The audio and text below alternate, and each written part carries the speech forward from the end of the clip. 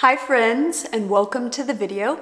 If you've never seen my face before, I'm Olivia, and as you see behind me, I am a fragrance reviewer, enthusiast, whatever you'd like to call me.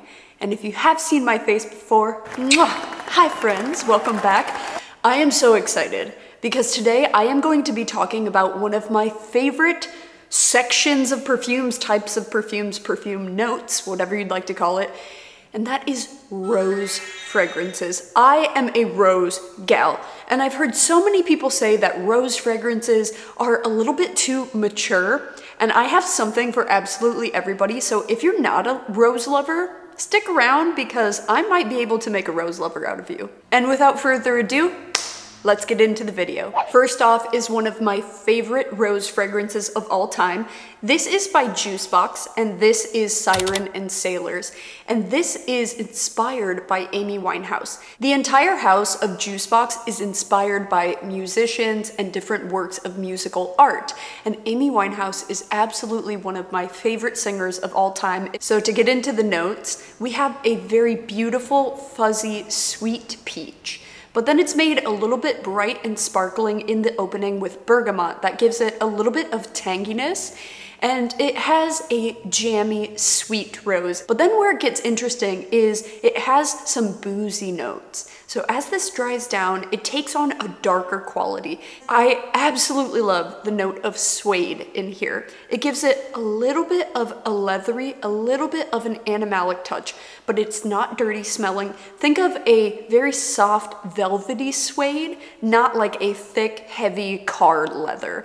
So if you like a fruity, sweet, yet boozy rose, Siren and Sailors by Juicebox is absolutely incredible, and the longevity is enormous. Now, I'm sure you guys have all heard of the Delina line from Parfums de Marly, but specifically I have Delina Exclusive. The original is a very tart, juicy, sour rose, and this takes it in a little bit more of a powdery direction. This is a very sheer rose with a lot of powderiness, but you do get a little bit of fruitiness. So this one has pear that gives it a really juicy, intoxicating quality. So as this dries down, this is a powdery, sweet, slightly woody with a little hint of incense in the background. It's very complex, and this one is a little bit better, in my opinion, in fall, winter, and spring. So if you like a powdery, sweet, young, feminine rose, but you want something that's a little bit more complex, Delina Exclusive by Parfums de Marly. Taking it to the darker side of things, this is Pavilion by Andrea Mack. And this is an Icelandic niche perfume house that I absolutely adore. And they recently came out, maybe about 3-4 months ago, with this scent. These are extrait de parfum, so they're very, very powerful. And this is taking it in a darker direction. So you have a lot of spices. You have a very, very regal saffron. You have a honey. You have oud. And it gives it almost a slightly Middle Eastern, Arab type touch to it. So this is going to be your deep, sensual, dark, woody, very, very sultry rose. If you are sensitive to fragrances, I think that this one is going to be a little bit too much for you. But if you are a die-hard fragrance lover and you are a die-hard lover of rose, this is a Rose Oud Saffron Pavilion by Andrea Mack. You will love this one. Sticking on the category of a spiced rose, I have this one. This is an absolute gem. It's called Jardins de Misfa by Une Nuit Nomade. And this is quite a bit sweeter and very, very gourmand. So you have a little bit of a spicy cardamom and nutmeg that give this almost a holiday sort of feel to it. But you have ultra sweet dates, which is a very, very unusual note for fragrances. But if you've smelled a fresh date, imagine that with a thick, almost honey, syrupy, jammy rose and a very sweet touch of almond that gives it a little bit of nuttiness. This is definitely a fall-winter fragrance. I wouldn't even reach for this in spring, personally. Don't think of a candied sweetness. Think of something a little bit more sophisticated. The performance of these are absolutely incredible. This is a really cool house, so if you guys have never checked out anything from Une Nuit Nomade, I would absolutely have you start here, Jardins de Misfa. Taking things in a completely different direction, this is Rose 31 by Le Labo. Now, if you want a rose that smells natural, a little bit woody, a little bit earthy, and a little bit spicy, this one is going to be for you. This has the note of cumin. And if you've never smelled cumin, my mom would always use it in taco seasonings, which is funny because that's a very American way to make a taco. But cumin, to me, and to many others, smells like body odor. I don't want to give you the wrong impression. This is very, very natural smelling, a little bit spicy, a little bit earthy because it has that vetiver in there. And it is a really, really pretty one, very, very unique. So if you want something that's not sweet at all, this one would be fantastic. Rose 31 by Le Labo. Sticking with the more natural smelling roses, this one is very unique in my collection.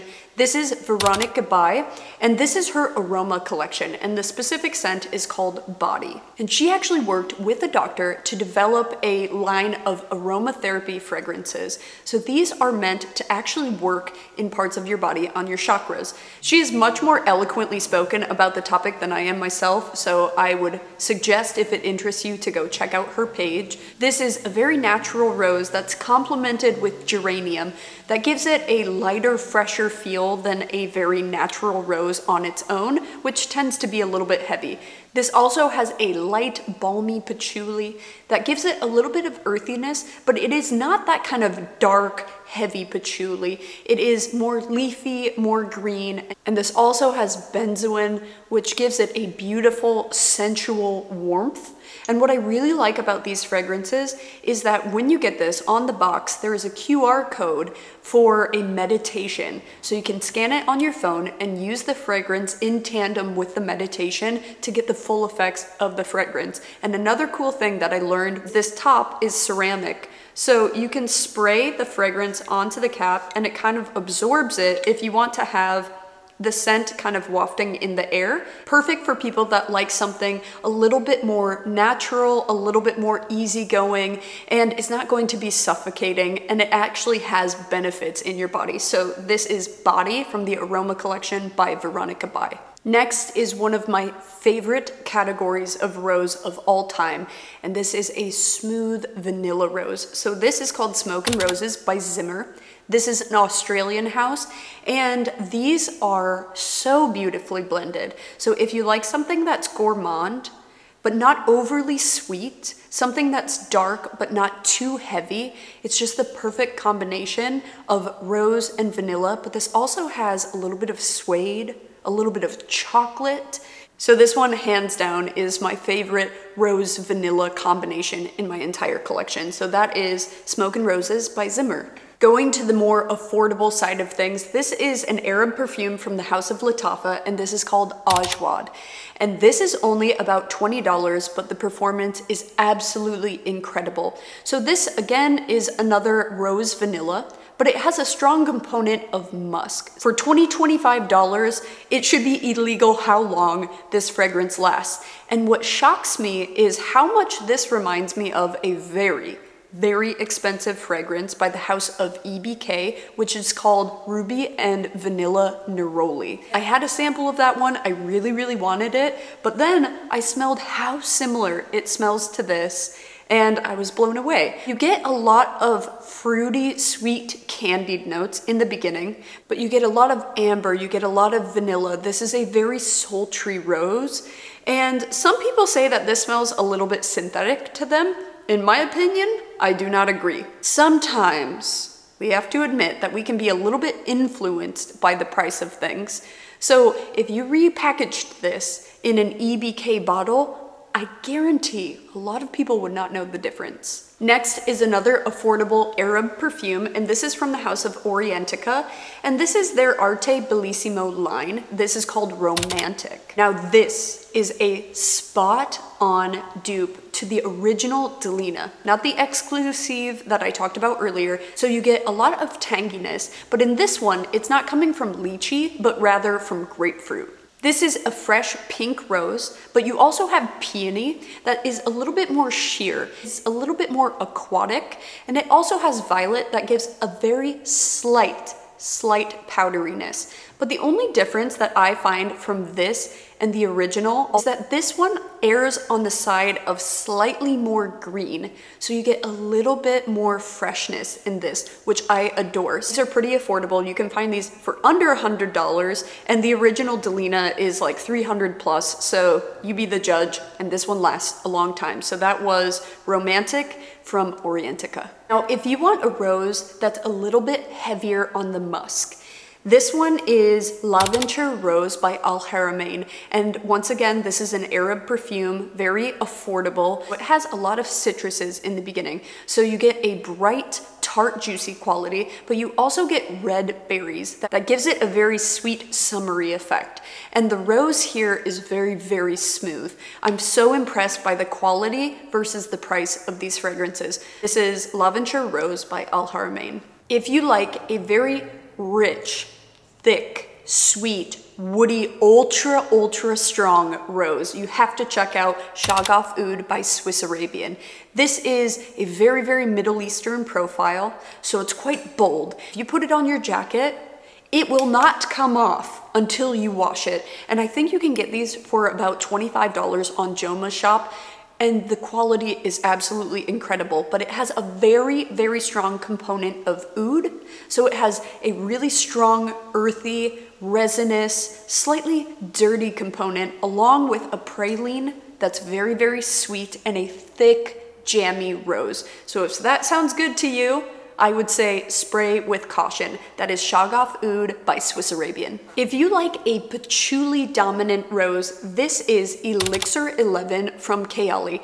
This is a very prominent patchouli with a classic red rose that's sweetened up a little bit with the note of apple. I know that a lot of people say that this smells a little bit too vintage or mature for them, but I think it just smells very classy, very elegant. I have never had any performance issues with Elixir 11 because it has such a substantial note profile. That patchouli is very fixative, so you have to like patchouli in order to enjoy this one. But if you're looking for something refined, very classic and elegant, I would go with Elixir 11 from Kayali. Now, if you want an elegant, spiced rose, but you want something that's a little bit on the sweeter side, I would try Sweet Diamond Pink Pepper from Kayali. Now, this one is a very girly yet assertive fragrance. You have the note of pink pepper that gives it a kick, a spiciness, but this has a little bit of ambery dry down to it. So although very, very sweet,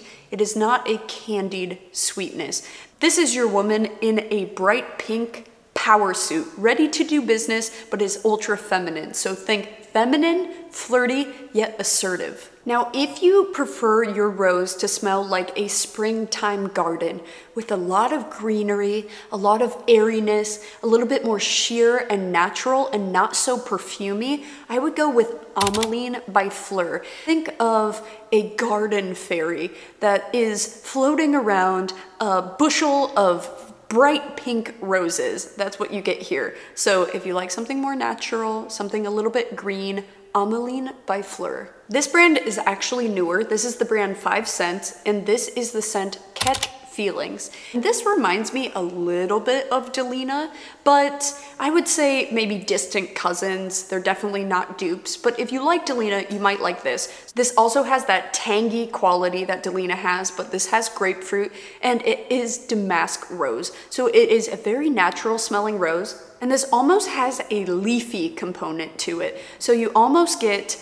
roses on the vine. It's just a very fun, easygoing rose. So if you don't know where to start, this is affordable and this is a good option. So that's Catch Feelings by the brand new brand 5 Cents. If you want to go for something that's a little bit more on the masculine side, I would suggest this. This is actually from the masculine line. So this is from Maison Francis Kurkdjian, and this is A la Rose L'Homme. This to me is a bright, fresh, green, crisp rose, but it's complemented with sage, which gives it a little bit of its masculine quality. And this has a little bit of almost an aquatic touch to it. It has almost like an aftershave type vibe to it, or a fresh sort of cologne. It's very sheer, it's very airy, but it's very, very, very powerful and lasts a long time. So if you want something that's a little bit more masculine, I would go with A la Rose from MFK. So if you want a sweeter rose that is very cheerful, but it's not super duper heavy rose, this is Flamenco by Ramon Monegal. So this has raspberry and apple, so it has this very juicy, bright, berry-like beginning, but this also has iris. So this has a lot of powderiness. A few friends that I've showed this and my husband have all said that this almost has the smell of like Barbie doll or a toy. There's almost a little bit of a plasticky component, which personally, I adore. It's sweet, it's a little bit young, it lasts a really long time, and it's just a really fun rose that is subtle. So if that's your vibe, Flamenco by Ramon Monegal. This next one is from a criminally underrated perfume house. This is from Sphinx, and this is called Damascena. Now, my only gripe is that it doesn't have it anywhere on the bottle. So when you look it up on the website, you can see that Damascena is the one with the gold plate. This is a warm, smooth, sweet rose that is absolutely perfect for any season. It's sweetened up with a really succulent pear in the beginning, and this also has violet, so it adds a little bit of a powdery quality, along with a patchouli that is not heavy. So if you're afraid of patchouli, don't worry about it. If you're just looking for something sensual, warm, sweet, slightly gourmand, but not a lot, this is a perfect, well-rounded rose fragrance. Like I said, criminally underrated house. That's Sphinx, and this is called Damascena. Another very TikTok viral popular perfume here on YouTube is Menthol Intense Cafe. Now this is a rose, but it's predominantly a vanilla coffee fragrance. These are very, very, very powerful. They're very loud. They're pretty decently priced for a niche house. And some people say that these can smell a little bit synthetic, but in a way I enjoy that because of the longevity that it provides. So if you like a sweet jammy rose with some creamy vanilla and a strong hit of coffee, Intense Cafe is a beautiful, beautiful fragrance. Ooh, you guys are not ready for this one. So this is from the house of Navitus, and this is called Ediola. Navitus is a brand that collaborates with a lot of YouTubers, and they are a niche house with impeccable quality. So these are pretty affordable for a niche brand, but they perform like a $400, $500 fragrance. And this smells like if Delina Exclusive and 100 Silent Ways by Nishane had a baby, because you also have jasmine and peach. This is an absolutely beautiful, feminine, creamy, sweet, rich, luxurious rose. This is so beautiful and lasts so long. So that's Navitus Ediola. Next is Haute Couture by Givenchy. This is the EDT version. So this is the Eau de Toilette. The original is Magnolia. This one has a little bit of rose, but it is not prominent. So this is a spicy raspberry rose with some white florals, but they're not very prominent. This is the it girl of the early 2000s. Think Paris Hilton. And the original version was worn by Amy Winehouse, which I'm so proud to have it. So if you like something that's a little bit spicy, a little bit fruity, and is rounded out with other florals to give it a little bit more brightness, this would be a good choice. This is Haute Couture EDT by Givenchy. Now, if you want something that is ultra complex, this one is called La Capitale by Shagaf, and this has a lot of fruity notes. This has strawberry and raspberry that give it a lot of sweetness, but it's almost condensed. Think of like a strawberry syrup with a little bit of spices, and you have this beautiful velvety rose. But on the dry down, what makes this so intoxicating and so interesting is it has this vetiver and musk, and the vetiver comes through and is a little bit earthy and almost lends itself to a leathery suede-like component. So if you want something that has a million different faces, it's going to smell very, very different from different occasions. This is just a very, very complex fragrance. So La Capitale by Shagaf. Now, if you're looking for a rose that's a little bit more of a skin scent, this is an absolutely incredible incredible skin scent. It's long lasting, but the projection is very moderate. When people come in to hug you, they'll be able to smell it, and you'll have a nice little scent bubble throughout the day, but you will not be choking anybody out. So this is called Worthy by Moodeaux. This is predominantly a velvety, soft rose. It's a little bit vanillic. It has a very strong musk, and it has a little bit of lavender to give it almost an aromatic touch. It is very smooth, it's very velvety, and it's almost like second skin. So if you're looking for something that's very easygoing, perfect for every day, day or night, Worthy by Moodeaux. If you want something that is bright and bold, I would go with Wild Poppy from Nest. It's funny that this is called Wild Poppy, but this is actually a rose-dominant fragrance, but it has a lot of sweetness to it. You have pear, you have raspberry, you have apricot, and to me, this smells like a bold, fruity, rosy shampoo.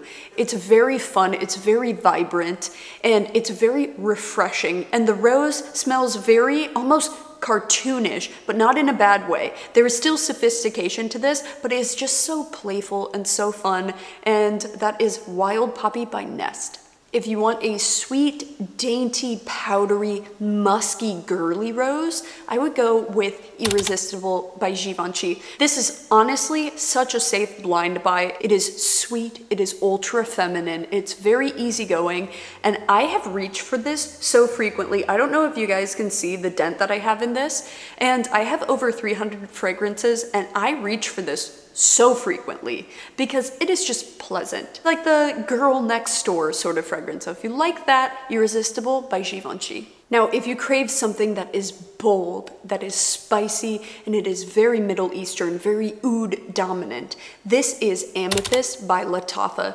These are very, very affordable. This is a great dupe for Atomic Rose by Initio. It's not a perfect dupe, but for the price difference, it's absolutely worth it. So if you want something that is statement, that is eternal, it's long lasting, this is not sweet. This has a pink pepper in here that gives it a little bit of spiciness, but this is a truly Middle Eastern beastly rose fragrance. That is Lattafa's Amethyst. Next is an absolute powerhouse. This is Exalte by Funmi Monet. This is a rose vanilla, but it has a very beautiful ambery dry down. This is ultra luxurious smelling. It smells expensive, it smells rich and opulent, and it is eternal. The lasting power and the projection of this is just absolutely insane. So if you like a rose vanilla, but you want something complex and sophisticated, I would check out Exalte by Funmi Monet in collaboration with Bella Ora. Now, if you want a rose that's a little bit peculiar, I would try Sherwood by Memo. This is a green, woody, spicy rose that has a creamy sandalwood. To me, this smells like the combination of Amouage Guidance and Rose 31 by Le Labo. So you get a little bit of a creaminess, you get an earthiness, you get a green yet spicy natural rose. It is very peculiar. I can't say that this is my favorite fragrance, I won't lie. I find it a little bit challenging, but if you're up for a challenge, that is Sherwood by Memo. And I have saved the Mac Daddy of them all for last. This is Rose Tonnere from Frederic Malle. Now this is your thick vintage rose water. This has notes of wine. This is vintage smelling. I think that this will be very, very mature for a lot of people. So if that's your sort of thing, you might love this. It is very, very long lasting, very powerful. That is Rose Tonnere by Frederic Malle. Thank you for sticking with me for the long video. I actually have more fragrances in boxes that I haven't really got a chance to try that I know are rose fragrances, but I'm not going to crack into them in this video because I want to be able to give you guys a thorough, in-depth look at my fragrances. Thank you guys so much for taking the time out of your day to watch my video today. I really appreciate it. It's so wonderful to have you guys here to chat with, and I love chatting with you in the comments. So make sure you drop me a little line. Tell me your scent of the day. Tell me how you're doing. Tell me your pet's name. I want to know it all. If you enjoyed this, make sure that you are subscribed, and I'll see you next Saturday, 10 a.m. PST. Take care of yourselves, my friends.